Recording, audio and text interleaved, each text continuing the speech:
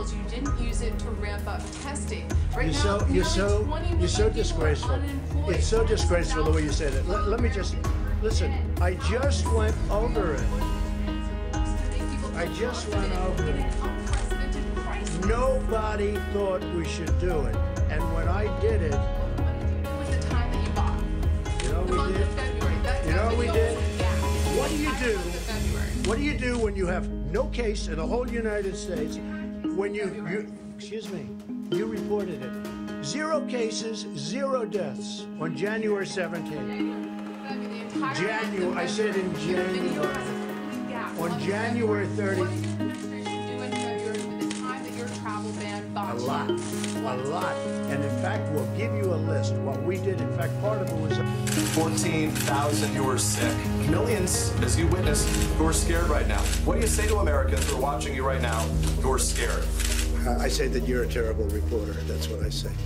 I think it's a very nasty question, and I think it's a very bad signal that you're putting out to the American people. The American people are looking for answers, and they're looking for hope. And you're doing sensationalism. You said repeatedly that you think that some of the equipment that governors are requesting, they don't actually need. You said New York might not need 30,000. You said it on Sean Hannity's Fox News. You said that why don't you people act? Let me ask you. You said why some states. Why don't you act in a little more positive? It's always trying to My question to you get you. And you know what? That's why nobody trusts the media anymore. My question to you is, how is that going to impact? Excuse me, you didn't hear me. That's why you used to work for the Times and now you work for somebody else. Look, let me tell you something. Be nice. Don't Mr. be President, my question Don't be threatening. Talking about governors of different states, and you said, I want them to be appreciative. You also said, if they don't treat you right, I don't call. These are direct quotes, sir. Excuse me, ready? Take a look at what I said. I want them to be appreciative of me, okay? And then you cut it off because it's fake news. You and of your administration. Listen, please, let me just finish. You just said it again, and you know the answer's a lie. You know I could read you your full comments, sir. Let me just say, look, easy. Your statement and your response and your answer is a lie. Read the rest of your question, the rest of your statement. You didn't put in. You have to put that in. And it said in there FEMA, and it said in there Army Corps of Engineers, because when they disrespect me, they're disrespecting our government. And you know what? I don't mind if I'm disrespected, but they can't disrespect the Army Corps of Engineers and FEMA. Okay. Why is the lack of a Please go ahead. Did you see it?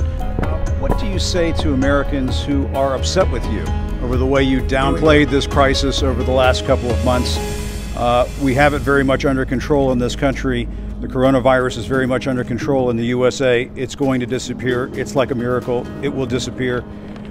March 4th, we have a very small number of people in this country infected. March 10th, we're prepared. We're doing a great job with it. It will go away. Just stay calm. It will go away. What do you say to Americans who believe that you got this wrong? Instead of asking a nasty, snarky question like that, you should ask a real question. And other than that, I'm going to go to somebody else. Please. Mr. President, you said several times that the United States has ramped up testing, but the United States is still not testing per capita as many people as other countries like South Korea. Why is that, and when do you think that that number will be on par with other countries? Yeah, well, and it's very much on par. Look, per capita, we have areas of country that's very wide. I know South Korea better than anybody. It's a very tight. You know how many people are in Seoul? Do you know how big the city of Seoul is? 38 million people. That's bigger than anything we have. 38 million people, all tightly wound together. We have vast farmlands. We have vast areas where they don't have much of a problem. In some cases, they have no problem whatsoever. You said when someone is president of the United States, their authority is total. That is not true. Who Okay, told you know what we're going to do? We're going to write up papers on this. It's not going to be necessary because the governors need us one way or the other, because ultimately it comes with the federal government. That being said, we're getting along very well with the governors, and I feel very certain that there won't be a problem. Yeah, please, go ahead. Has any governor agreed that you have the authority to decide when their state I haven't opens asked back up? anybody, because I don't, you know why? Because I don't have to. Go ahead, please. But who told you the president has the total authority? Enough.